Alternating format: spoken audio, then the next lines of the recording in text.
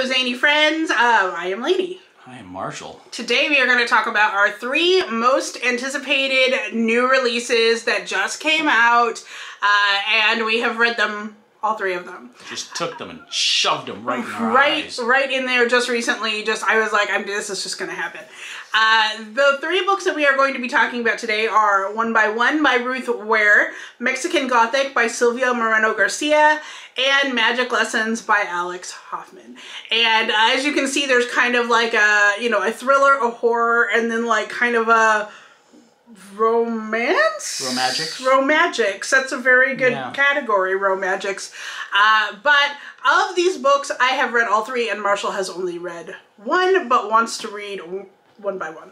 So I actually kind of want to read the whole, like both of them actually. Oh, okay. Yeah. Oh, that's cool. First, let's talk about One by One by Ruth Ware. Let me tell you, I really was wanting to read this book because I loved Turn of the Key so much, which you haven't read, but he is going to read it because I still feel like it's one of the best Ruth Ware books. So in One by One, it is kind of like this whole Agatha Christie and Then There Were None vibes to it, because it starts off with these people, and I think I said there was like 12 people total, that are in this cabin up in the Swiss Alps, and 10 of them are part of a tech company, and the other 2 are the hosts of the cabin. They're like a young couple, and their job is basically to service the cabin when there are people there. So they're like act as their hosts, and they clean the cabin and feed them and all that other jazz, right?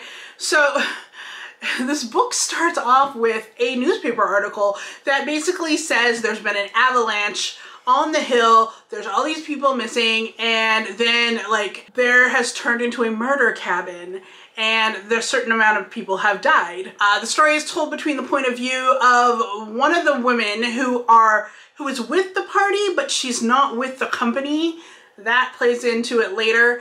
And one of the women who is a host for the cabin. And it goes from there, and things happen. One of the guests go missing.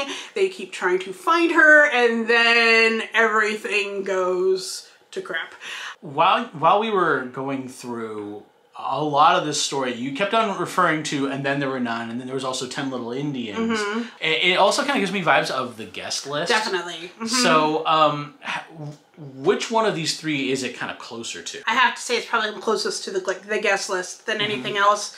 It does have And Then There Were None vibes to it, but I don't think as many people get picked off, if that makes a sense. And you find that out, like really at the beginning of the book, you know exactly how many people are going to die, but you don't know what happens to everybody, which I think is what the mystery really is. Who did it and how many people actually make it through unscathed in this thing.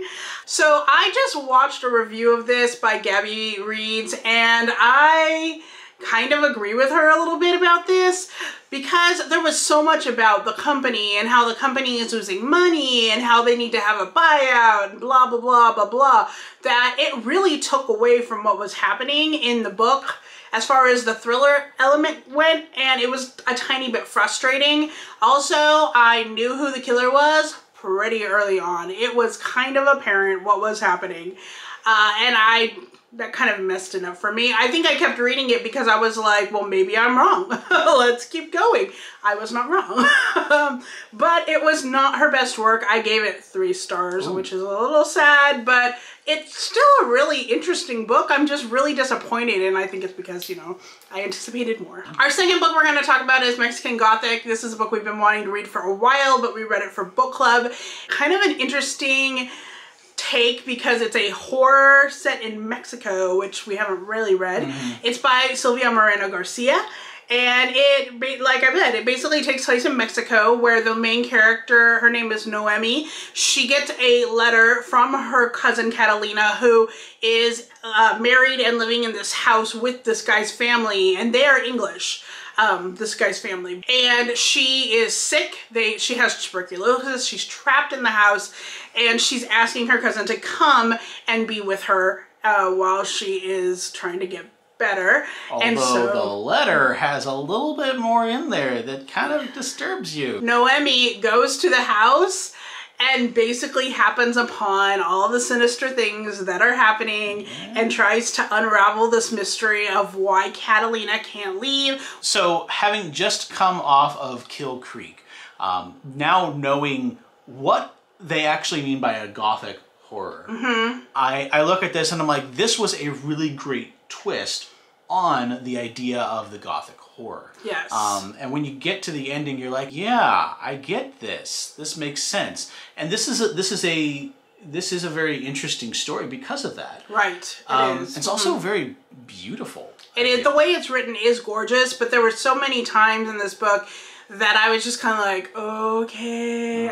There was like so much graphic imagery, but that is Gothic literature, and so I just took it for what it was. I thought it was very beautifully written, and that's what I really appreciated about it. Yeah, and I really did like the character of Noemi. I thought that, she was this, I'm gonna get things done. Yeah, she was a pretty strong female. I ended up giving it 4 stars after reading it. I thought it was a great, solid novel. I agree with you. If there was just a little less floweriness, and not necessarily floweriness, it was just there was chunks of things that weren't necessary. Right. Our next book that we're going to talk about is Magic Lessons by Alice Hoffman. This is the 3rd book in the Practical Magic series, but not chronologically. So her first book that she wrote is Practical Magic. The sequel is Rules of Magic. This is a prequel to Practical Magic, and it follows Maria. So you see her in Practical Magic. She's the one who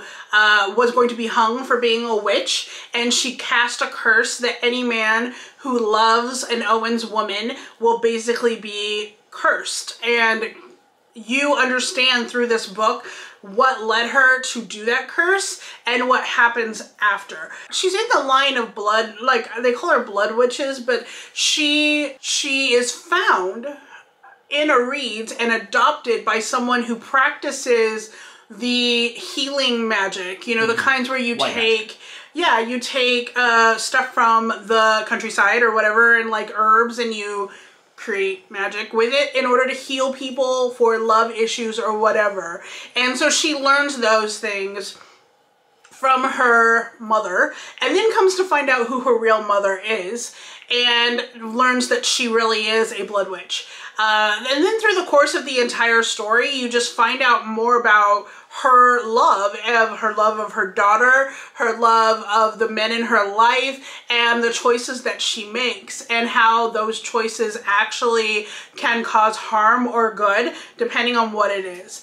And it is a really compelling story. It's definitely a romance, but there is just so much interesting in the story. It just kept me reading a little bit more like, okay, I'm down with this, right? This was a great story. What I didn't like about it is that at times it would try to like tell you something, and then a little further on it would like refer back to the thing and then re-describe it. And to me, I felt like that was just redundant, and I didn't really like that too much. I've been kind of wanting to read this series because I really enjoyed the movie. It was a good, fun movie. And seeing a prequel to this, how closely, like if somebody has only seen the movie, how closely does this follow into that universe?